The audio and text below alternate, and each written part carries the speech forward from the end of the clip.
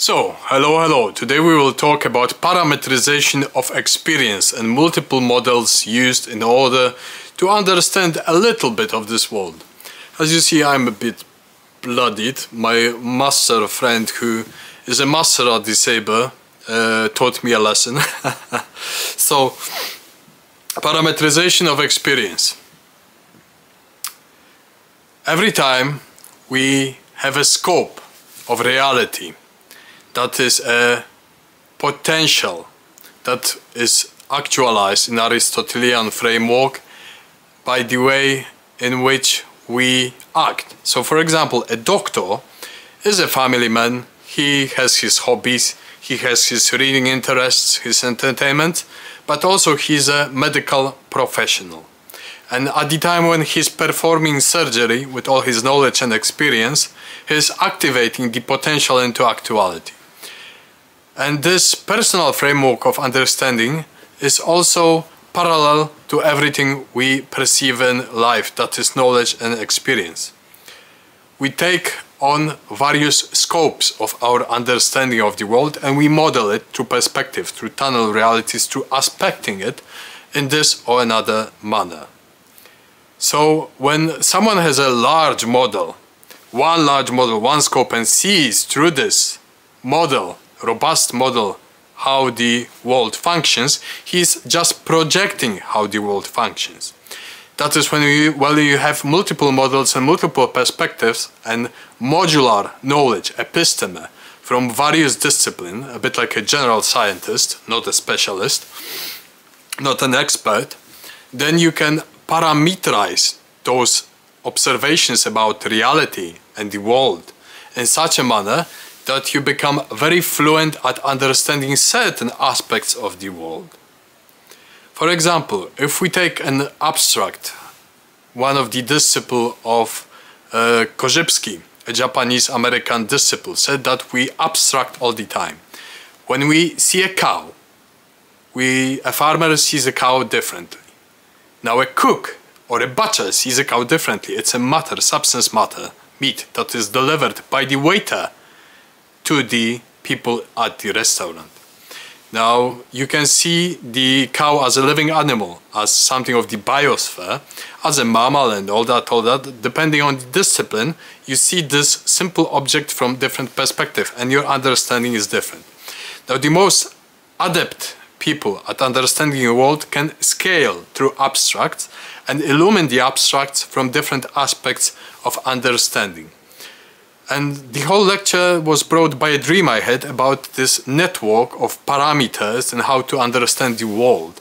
And I'm trying to convey it in the best possible manner that I may.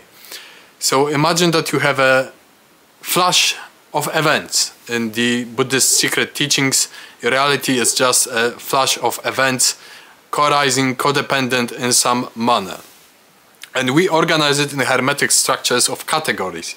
The first category is the mortal himself, our senses, our mind, our bodies, our natural limitations, our souls, our spirit, our feeling, cogitations. And then we move on to understanding this category of ourselves and categories that we create around the objective physical reality, the illusory reality, the consensual reality, and the absolute positive emptiness in Nagarjuna's world. So we move in between the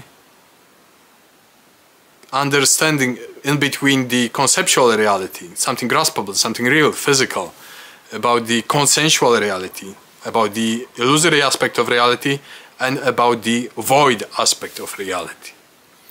And from this we may derive certain understandings.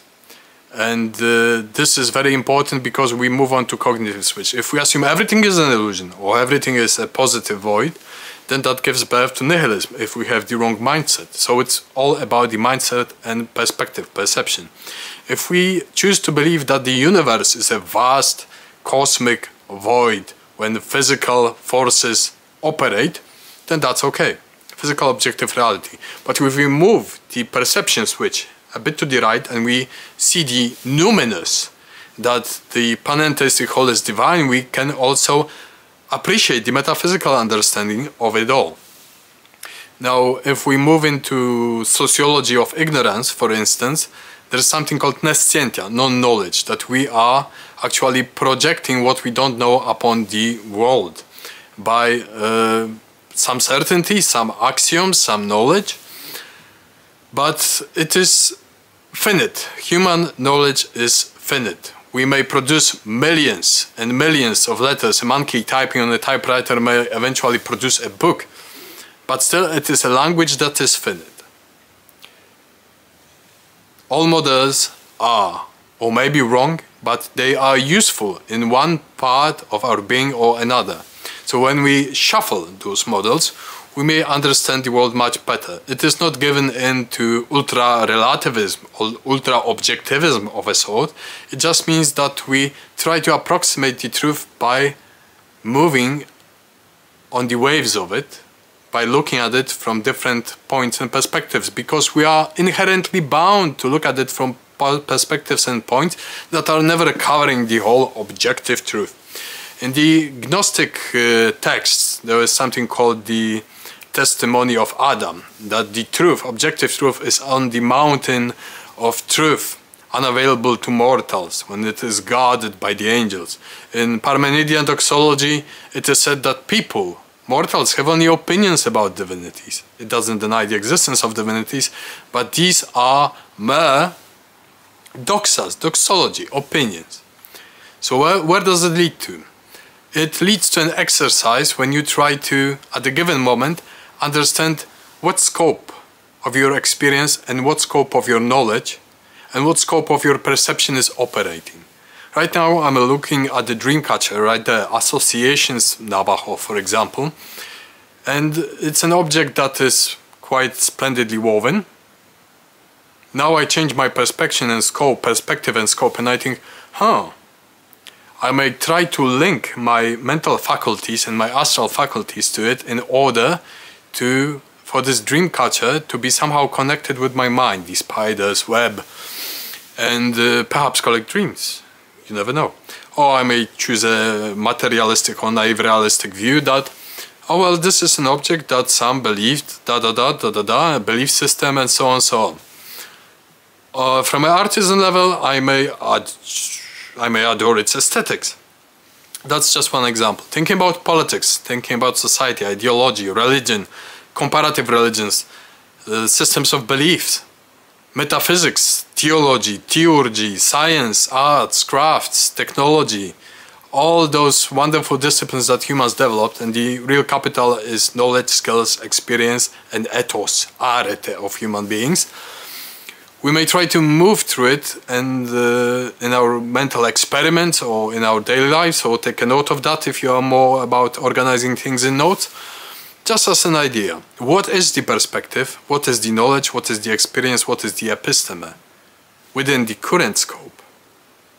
How do you enlarge your scope? How do you change those scopes of windows of understandings? Now that's something to think about, right? Thank you.